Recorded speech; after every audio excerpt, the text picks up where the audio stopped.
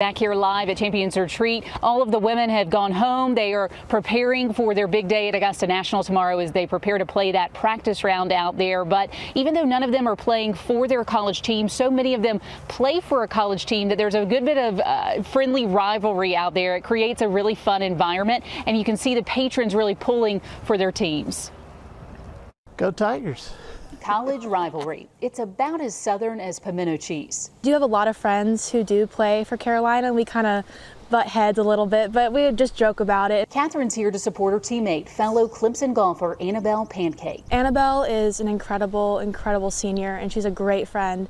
And you know, our team is pretty young at Clemson, so to see our senior be able to compete at a level like this and paving the way for us is truly inspiring. For the Pancake family, it's a house divided. They all played golf at different colleges, so they understand rivalry. I'm an Alabama grad, and my wife went to Arizona State, and then Annabelle at Clemson. So we have a lot of trash talking going on, that's for sure.